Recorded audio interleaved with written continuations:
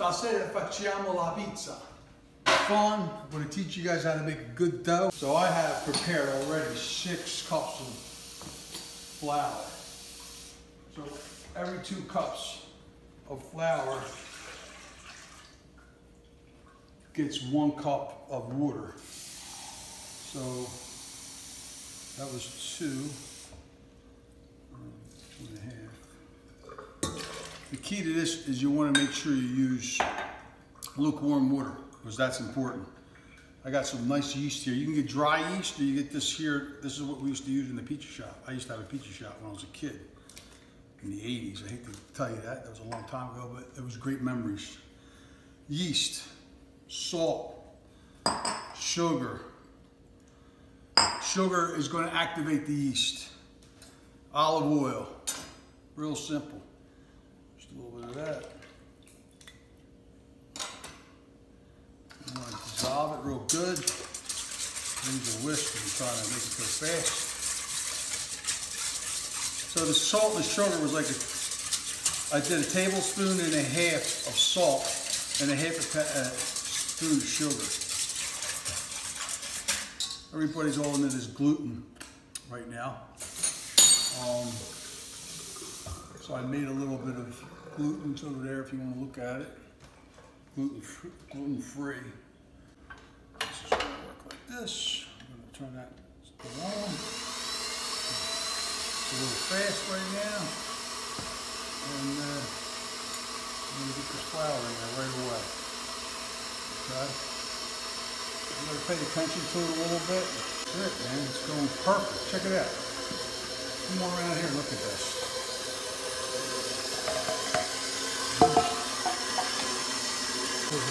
Dough mixture. I want to make bruschetta for you guys.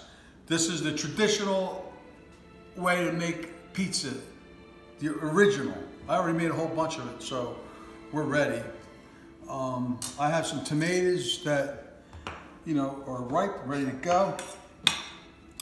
Very important knife cuts on tomatoes. So you can actually make a salsa out of the same tomato. This is a plum tomato, okay? There's plum, there's heirloom, there's grape tomatoes, all types of tomatoes, okay? I just want to show you how easy it is. It's simple and it's a good opportunity to clean out your refrigerator. Look, the dough, you can, you know, we're waiting on that dough, but you can cheat and just call up your favorite pizza shop and go over there and ask them for a couple dough balls and give them a couple bucks. They usually, you know, not a whole lot of money. But I just figured we'd do it from scratch, just because we got nothing better to do. We're all stuck in the house, right? In August, the tomatoes are a lot more juicier and watery, and when they're like that, when I cut them all up, I would put them in a little bit of a colander because I don't want them too juicy, otherwise the pizza gets soggy. So obviously garlic. You can never have enough garlic. Staple in the Italian kitchen. If you go in the kitchen and they don't have garlic, they either ran out or they're not Italian. Remember that. Okay, same with the olive oil. All right. And just a little, just salt, that's it. You don't even have to put pepper in this. Just really, that's all it is. My grandmother when we were kids, we used to line up. She would make banazaioli. So this is the bruschetta. And if you want to make a salsa, you just put onion instead of garlic. You throw some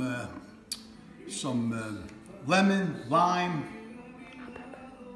But we're not talking about Spanish, we're doing Italian advice, so I'm going to stop right there. When we're done, I'm going to chop this up, I'll julienne it real nice and fresh and top it when it comes out of the oven, okay? You can actually even throw grated cheese in there if you want for like when you do crostinis, you do like a crostinis, or if you're having like a cold hors d'oeuvre party.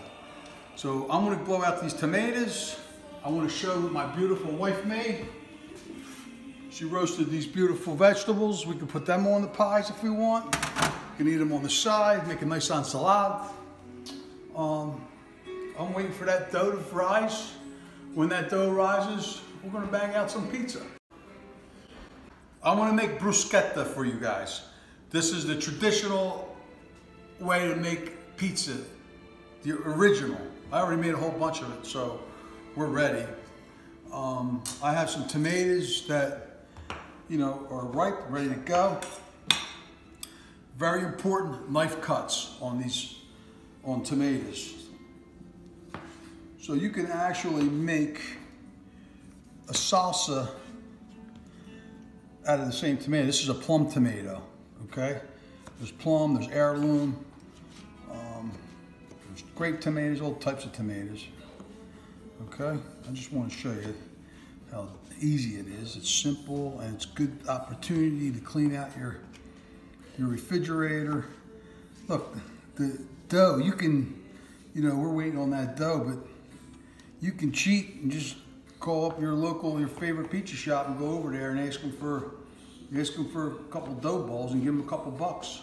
They usually, you know, not a whole lot of money, but I just figured we'd do it from scratch just because we got nothing better to do. We're all stuck in the house, right? In August, the tomatoes are a lot more juicier and watery, and when they're like that, when I cut them all up, I would put them in a little bit of a colander because I don't want them too juicy, otherwise the pizza gets soggy. So obviously garlic. You can never have enough garlic. Staple in the Italian kitchen. If you go in the kitchen and they don't have garlic, they either ran out or they're not Italian. Remember that. Okay, same with the olive oil. All right. And just a little, just salt, that's it. You don't even have to put pepper in this. Just really, that's all it is. My grandmother when we were kids, we used to line up. She would make banazaioli. So this is the bruschetta. And if you want to make a salsa, you just put onion instead of garlic. You throw some lemon, lime. But we're not talking about Spanish, we're doing Italian tonight, so I'm gonna stop right there. When we're done, I'm gonna chop this up, I'll julienne it real nice and fresh and top it when it comes out of the oven, okay? You can actually even throw grated cheese in there if you want for like when you do crostinis, you do like a crostinis, or if you're having like a cold hors d'oeuvre party. So I'm gonna blow out these tomatoes. I want to show what my beautiful wife made. She roasted these beautiful vegetables. We can put them on the pies if we want. You can eat them on the side, make a nice ensalada. I'm waiting for that dough to rise. When that dough rises, we're going to bang out some pizza. All right, now it's time we're going to bang out a pie. Just so you know, my technique is going to be like old school pizza shop. I'm going to do it on a pizza board. So the most important thing is dough has got a lot of, it's very moist. But when you use a wooden paddle, you can't be moist. All right, dip it in the flour. Put a little flour in here, okay? I like to start on the outside and push all the dough to the center, to this way, because you don't want it to be real thin in the middle. And it gives you, and that's how you get the crust too. You make a toss pie. Okay, this is what we're going to do. All right, you guys, no problem with that. You're going to take the peel. Now, I always do this to see if there's anything, if there's maybe a little oil or something from the last time, I'll get it off, and then I'll just pinch some flour. I want to get the flour on there, okay? And now I'm ready to bang it out. This is banging it out, okay? Perfectly round. I think I told you earlier, it's got to be round. That's your pie. Okay, it's a little shimmy Cocoa Pop. So look, when I went in here, there's a little bit of moisture there. So I'm gonna just go like that, because I don't want to get jammed up going into the oven. Because when you go into the oven and you're jammed up, then it makes a big mess. So I just check it like that, see how it comes off. Okay, that means it's gonna come off nice and nice. and it's round. And I don't want that because I don't want to crease my. If you over bang it out, then you got all these lines and the pie doesn't come out crispy and you're not going to be happy.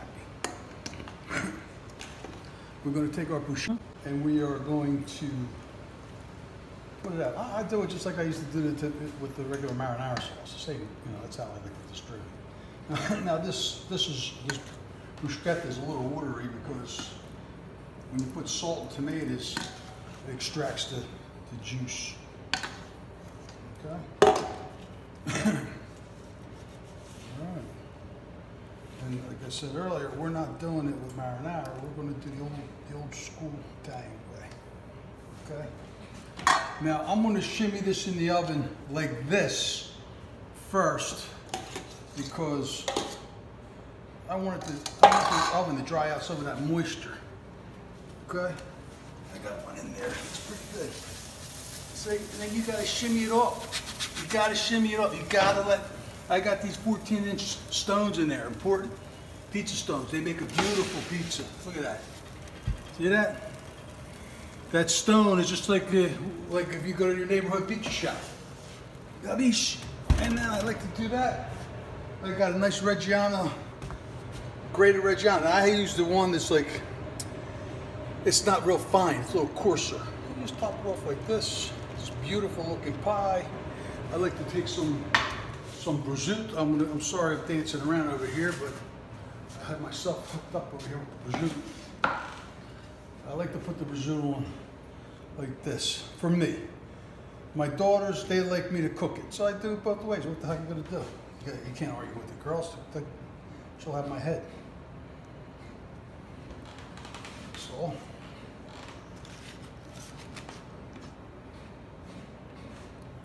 Nice that is. And now this just came out of the oven, so it's going to be nice.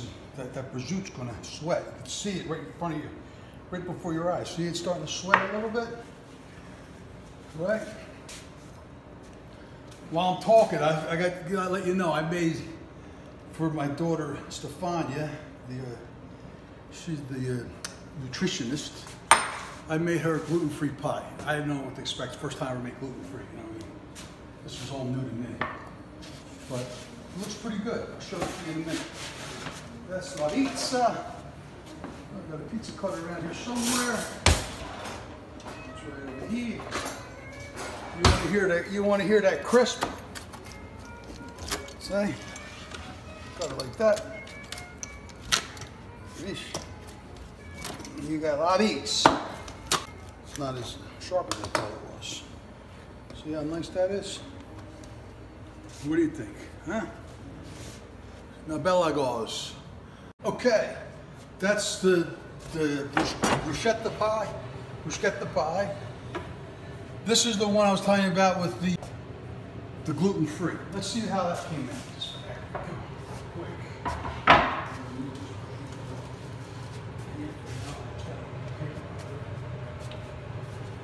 Let's see if this is out of the oven. I cooled it down a couple minutes ago. Let's see if it comes right out. This is what we got. Huh? Okay. A little thick. You can't bang this out.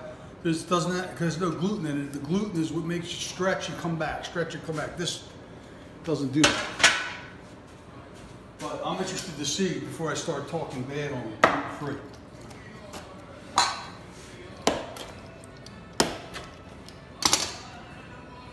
That's a gluten-free pizza. Huh? With prosciutto, bruschetta. Allora, buon appetito e andiamo a tavola.